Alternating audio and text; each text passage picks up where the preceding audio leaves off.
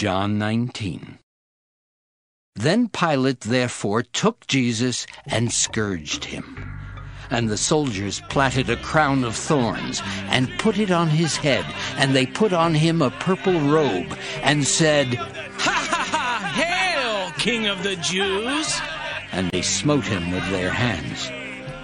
Pilate therefore went forth again, and saith unto them, Behold, I bring him forth to you, that ye may know that I find no fault in him. Then came Jesus forth, wearing the crown of thorns and the purple robe.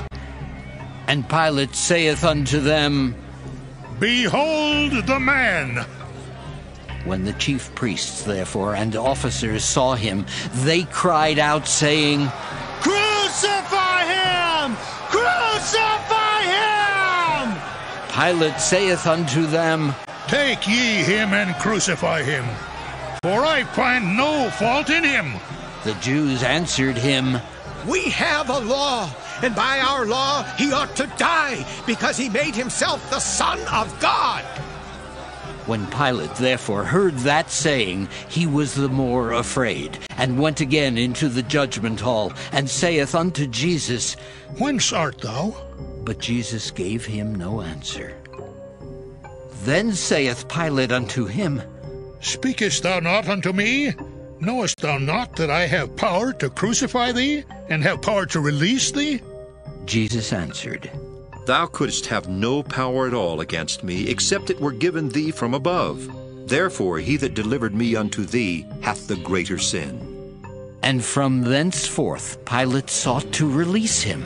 But the Jews cried out, saying, If thou let this man go, thou art not Caesar's friend. Whosoever maketh himself a king speaketh against Caesar.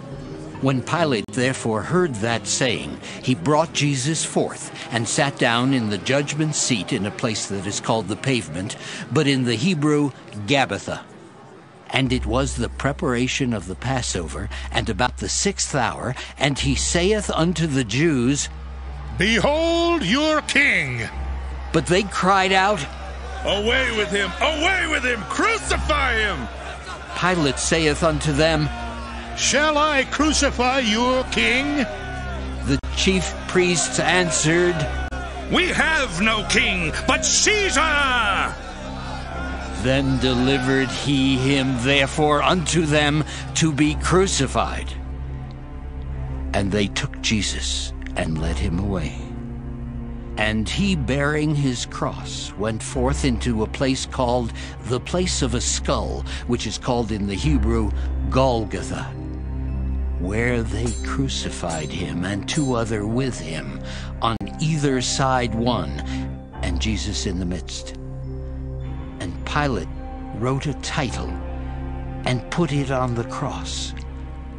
And the writing was, Jesus of Nazareth, the King of the Jews.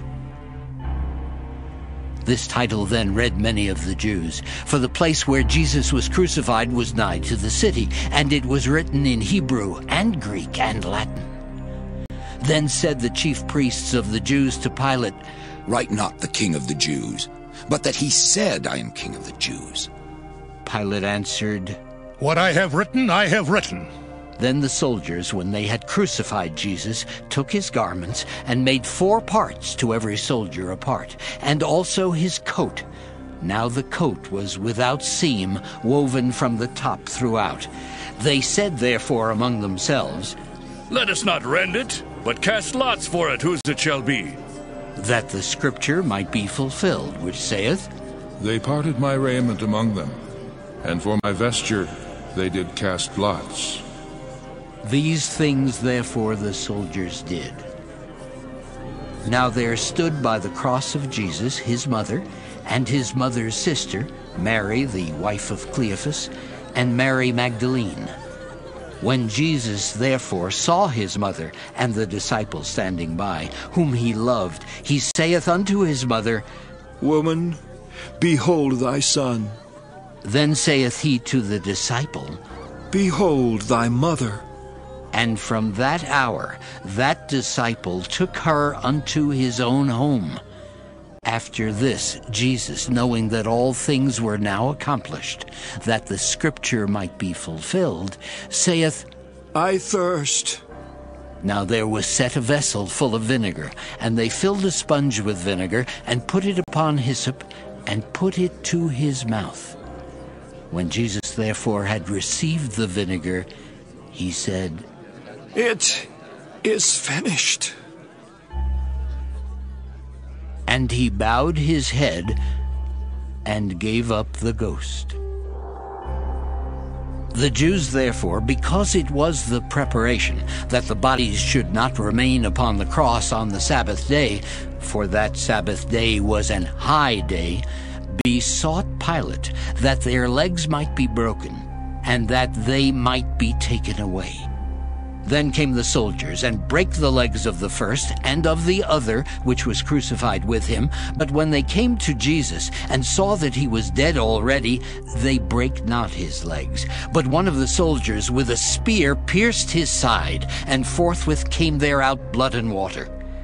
And he that saw it bare record, and his record is true. And he knoweth that he saith true, that ye might believe. For these things were done, that the scripture should be fulfilled. A bone of him shall not be broken. And again another scripture saith, They shall look on him whom they pierced. And after this, Joseph of Arimathea, being a disciple of Jesus, but secretly for fear of the Jews, besought Pilate that he might take away the body of Jesus. And Pilate gave him leave. He came therefore and took the body of Jesus. And there came also Nicodemus, which at the first came to Jesus by night, and brought a mixture of myrrh and aloes, about 100 pound weight. Then took they the body of Jesus, and wound it in linen clothes with the spices, as the manner of the Jews is to bury. Now in the place where he was crucified there was a garden, and in the garden a new sepulchre, wherein was never man yet laid. There laid they Jesus therefore, because of the Jews' preparation day, for the sepulchre was nigh at hand.